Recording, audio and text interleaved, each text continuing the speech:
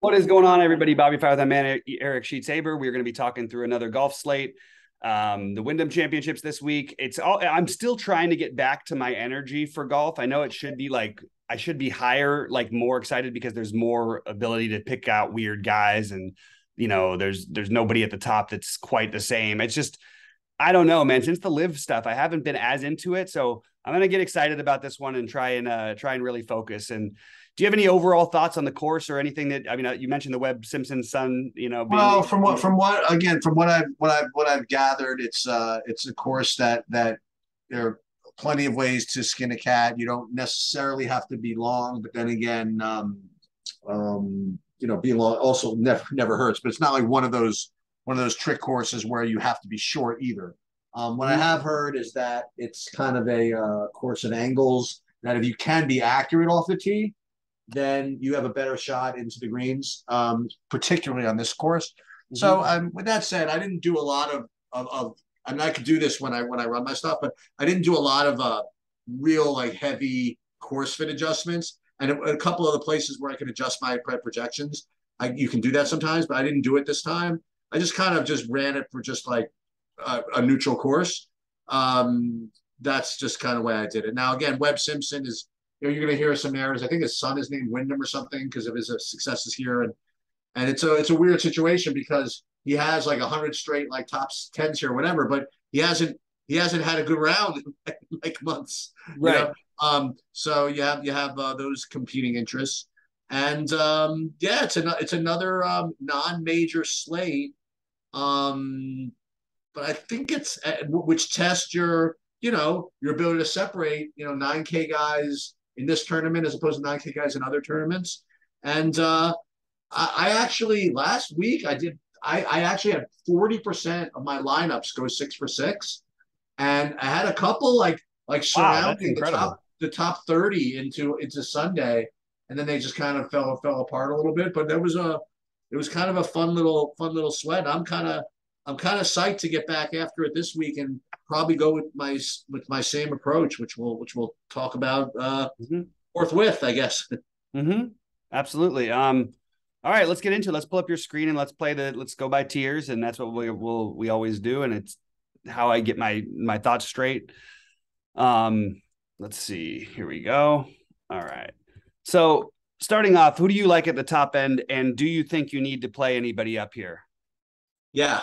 So Oh, you do. the answer is not much, and the answer is no. I don't really have much of an affinity for the 10K and up range this week. I just think that other range is just much more juicy, and the difference between them is small. So I am probably not going to be playing too much in this top range. But if I had to rank them, I would say that I have Shane Lowry as my favorite of the bunch, followed by and then Horschel and Zalatoris under that. And I'm not going to get to Webb Simpson at all. I'm less interested in how he did in 2011 at this course. You know what I mean? I'm a little more interested in current form, and he's just not showing it for me at 10-7. So I'm probably gonna pass on him, but and I'm going to be well under. I shouldn't say well under, because I don't know exactly how the ownership's coming in, but I'm seeing ownership on all this stuff, and I'm probably going to be under on all of it. Do you think they're? I see. I don't know about Webb getting ownership here that much. That's the only reason why I'm kind of intrigued. Okay. Um, I mean, I have it Zalatoris, Lowry, Webb. But I mean, I could easily flip those around, and I agree that you do not necessarily need to play any players in this range, and you can still feel very good about your lineups. I don't think one of the winner has to come from the 10K bracket.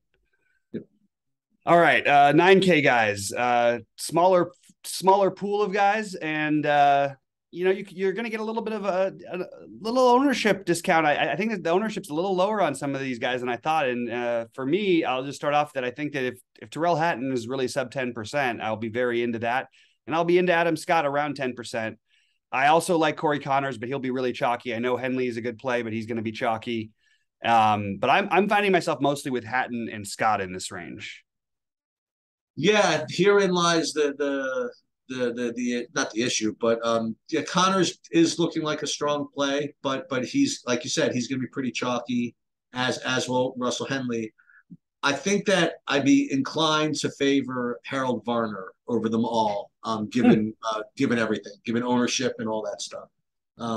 So he's my favorite of the 9Ks, given everything else. But I do have Connors rated pretty high, and I have Russell Henley rated pretty high. It's funny because I'm not quite getting to Hatton, but like you said, I mean, you give me him at less than 10%. Hmm. It's kind of hard for me to say no. So yeah, I like Varn as my favorite, then Connors, um, and then Hen. Gotcha. Yep. Totally understand it. All right, let's get into the 8K guys. We've got uh, a slew of guys to talk about, but Sheets, why don't you talk about your favorites because I'm Yep. sort of struggling with this range. So my favorite overall play on the slate is Aaron Wise Okay. at 8,100. He's probably going to be popular as he always is, and He's he getting actually, projected for lower ownership than I've seen him for a yeah, while. I can't imagine this. I'm seeing the 12.5% ownership. I just how do I put this another way? Like every time that he's a good play, like he's really owned. You know what I mean? Like, Yeah, agree. so whenever he shows up as a good value, people like almost overplay him. So that's the thing I have to worry about with him is he's showing up for me as a good play, and whenever he does, I don't want to say double the ownership, but I wouldn't be surprised if he you know approaches 20%. Hmm. Um, Only because I have him at 13 and I just know what ends up happening. So I do have him as my best overall value on the slate. So he's going to be in my he's going to be in my big lineup, which I haven't really done much of in the last like couple of weeks. I haven't really put in a big buy-in. Hmm. But I like a couple of guys that make it work this week, so I'm going to do one. And Aaron Wise is going to be one of the guys in it. The other guys I like in the 8K range are Brian Harmon, and but he again, he's maybe pushing 20%, which I can't quite get. And then the guy who's just he's freaking. I guess he's the goat, as the Tom Kim, like Yep. 8,600. But he's another one who's going to get a lot of ownership. I don't know what to do. Siwoo Kim, I have him at 20%. I Hmm. would go back. You know what I would do instead of all that stuff? I would go back to the guy I had last week who really just kind of, I don't want to say choked or whatever it is. He got kind of just outplayed was Taylor Pendrith. Hmm. Um, he was just killing it all week. And then, just Sunday came, he just kind of just gave it up. So if he is, really only 10, 12%, I would ride him a little bit. And I have two others. Davis Riley, I think is fine. Poston, I think is fine. But it's so funny. All these guys are getting somewhat owned. So I would Hmm. just, I guess, go back to like Aaron Wise as being my best overall play for you. Yeah, I get it. I like this range quite a bit. My priority plays like start in this range basically, and I'm going to figure out what to do with the upper tiers. For me, I am going Harmon, Poston, Riley, and Wise are my favorites from this range. JT Poston has been kind of like on an unbelievable tear. Like, I mean, his last tournaments are he did miss the one cut, but a T11th cut, 1, 2 cut. If he makes the cut, you could feel pretty good about a nice run here. Cut 37-9, tied for third. Oh, sorry, cut tied for third. He's actually making quite a few runs, and when he's making that cut, he's really going after it. And I don't know. I feel like at a little lower ownership. Well, not lower ownership, but if we maybe combine like 3 or 4 guys, and I think I might do that. My first build that I'm looking at right now is Wise, Riley, Harmon, Poston all in the same lineup. I also think Justin Rose is interesting. It feels really bad, but at the same time, he's 8K, finished 10th here last year, even in the middle of not playing well, even at that point. Good history. He basically checks all the boxes from what I hear on everything that you would want for this course. And I feel like he's not much different of a play than Webb Simpson, who's 8-10-7. So I have interest in all these guys, and this is probably where I'm going to be, have most exposure is in that 8K range on this tournament. Can we Yeah, do 7,500 to 8K? Because it's hard to see everybody at once. And I want to talk through some names. Sure. All right. Why don't you? Well, here I guess I'll start with the guys. It's not the course fit or everything, but I said when they broke up and took a lot of these other top players out, and not to mention that he's actually been just much better in general. I do like Cam Champ, and I think you're going to get him at low ownership. I think Brendan Todd could actually have a good tournament here. Smalley and Svensson, I like both of them. And I am interested a little bit in going to the very low owned Jason Day. Those are my main guys here. And they're mostly it's an ownership based thing. All those guys should be sub 10% that I mentioned. Yeah. So Yeah, I have bad news for you. So what? I'm going to tell you who my favorite play is, and you're going to be forced to play him. Okay. But it's good news because you like this guy. But first of all, what's interesting is that I think about this a lot. How many people you think are going to recommend both Cam Champ and Brendan Todd? You know what I mean? Right. Because those are two completely different profiles, and I think about that a lot. If you take ownership projections and things like that, let's just say that they were both projected at 10%, which they're not. But let's just say they're both 10%. I don't think that many people that are thinking through it are going to play them both in the same lineup. You know what I mean? Mm-hmm. I feel that the combination of those two is going to be less than the product of those two because of the different styles, and I think that's kind of a cool way to play. You know what I mean? Mm-hmm. So I think I find that interesting.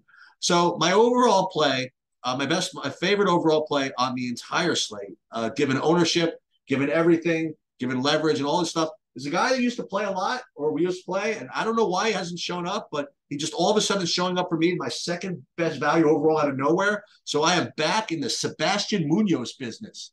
Yeah, yeah, I'm into that. So that's my best overall play. And since you played him just as much as I have, you're going to be forced to play him. I'm happy to play him. I yeah. was just trying to focus on the lower owned guys. I do like he and Streelman as well. I think the 8Ks and the high 7Ks are probably where I'm going to be at this week. My next best in the range is actually Keith Mitchell, and one other that you didn't that only because you didn't mention him is Adam Long. Mm-hmm. And as a matter of fact, I am playing the four guys I just mentioned in the last two groups: Aaron Wise from the 8K range, and then Munoz, Long, and Mitchell. I have outrights on all four of them at about 50-1 each. So, ooh, okay. So those are my only outrights. So those four plays. So Wise, Mitchell, Long, and Munoz, and we'll see what happens. I like it. All right. Let's look at the lower 7K range here.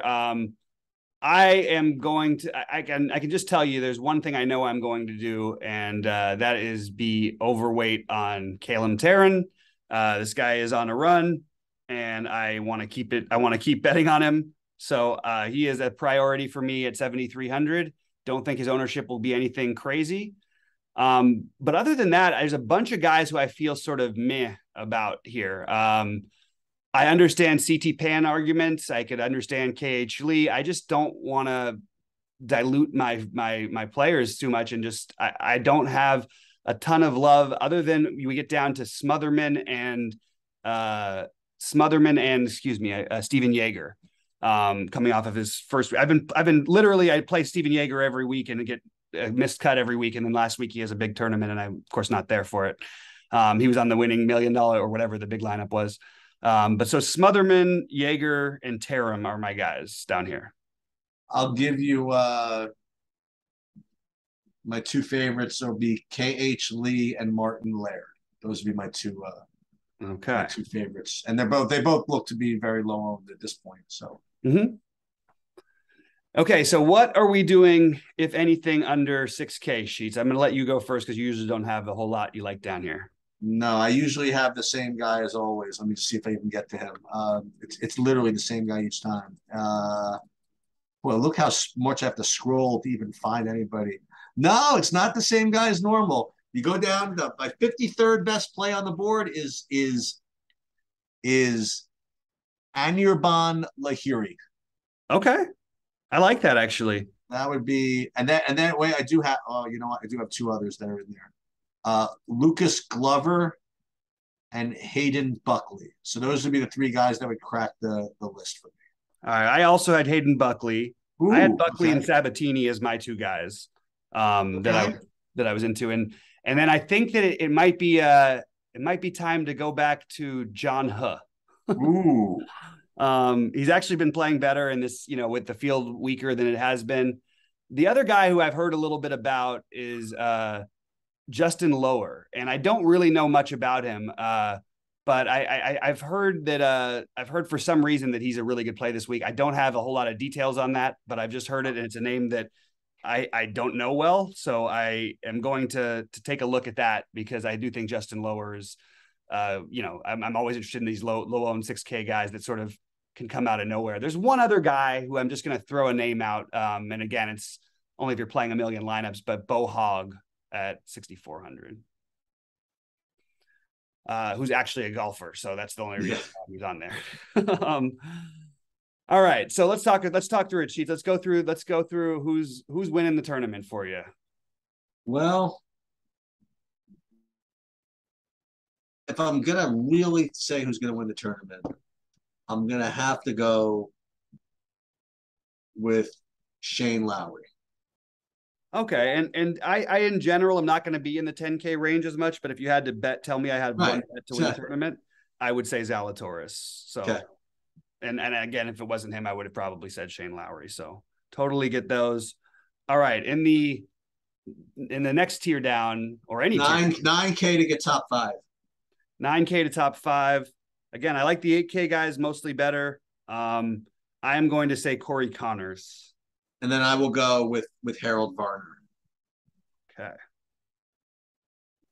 8K, 8,900 and below to get top 10. 8,900 and below to get top 10.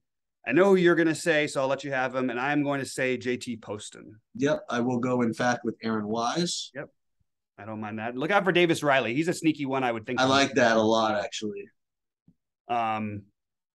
So then we've got the 7K range. Who are you going with? I will throw a shout out here. I am going to play some Kazire, by the way. I didn't mention him, but I am going to play Kazire. I got to stay on brand a little bit. Just to review, so my favorite play on the board, so it's going to be Sebastian Munoz for top 20. I love it. All right. Munoz definitely going to be a priority for me as well, I think, now that you mentioned him. A lot of guys I like down here a little bit. I think Adam Long is actually the guy who I might go with. At Long, Champ, and Day are the ones I'm deciding between. So those three will be mixed into my lineups, but I do like it. I think Adam Long is reasonable, the most reasonable. And under 7K to make the cut. I'll throw in. I'll give you one more. Actually, I'm gonna stick with the guy I said because I actually have a full 10% of him, and that is the Anirban Lahiri. So I'll give you that one. Boy, right. I don't want to say Glover. No, you know what? It's gonna be Lahiri. Okay. I'm gonna say Hayden Buckley. Now over 9K to miss the cut. Okay. This is like I've been really good with these, by the way. Yeah. I know it's true. Actually, you've been really, really good at them. Boy, I don't want to come after your guy here, but it's weird because I actually kind of like both the guys I'm going to name. It's somewhere between Adam Scott and Harold Varner, I think, for me. I'm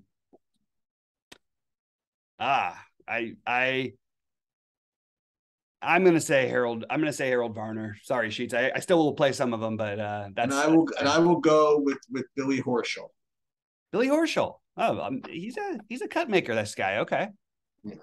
All right. So those are the guys who we have out. And to reiterate, the guys who I'm going to be highest on this week, just again at the top, if I play anybody, it'll be Zalatoris Lowry, then Corey Connors, Aaron Wise, Davis Riley, JT Poston, Brendan Todd, Jason Day, Cam Champ, Adam Long, Munoz. Actually, and if you wouldn't mind, I am gonna change my 9K to miss the cut. You're gonna say Webb. I am gonna say Webb. Yeah, I had a feeling that was gonna happen. Yeah. And there's a lot of guys to choose from, but I've got a nice list now of like 14 guys that'll probably make up 90% of who I played this week, and that's the way it's going to be. Yeah. All right, guys. Well, hopefully it's a good week for us. We'll be in Discord. I don't know about the Sheets Showdown stuff. It usually depends on how things are going in the tournament. But hopefully we can make some big money this week and have some screenshots in the Discord. So good luck to Yeah, I everyone. put my core up in the SaberSim piece, and again I try to name it so that you know what it is. I just called it leverage sheets. You know what I mean? So it reads leverage sheets leverage core or something. So Mm-hmm. again, these are not necessarily the guys that are the most likely to get there. These are just the guys that I'm going to be most heavily leveraged on the field, and it's going to be like I said, Munoz, Long, forget who else I said. Well, those four guys, Mitchell, and these are just guys I'm going to have just much more of than the field. So that's where I'm at with my cores. Gotcha. All right. Well, good luck to everybody this week, and let's take something down. Good luck.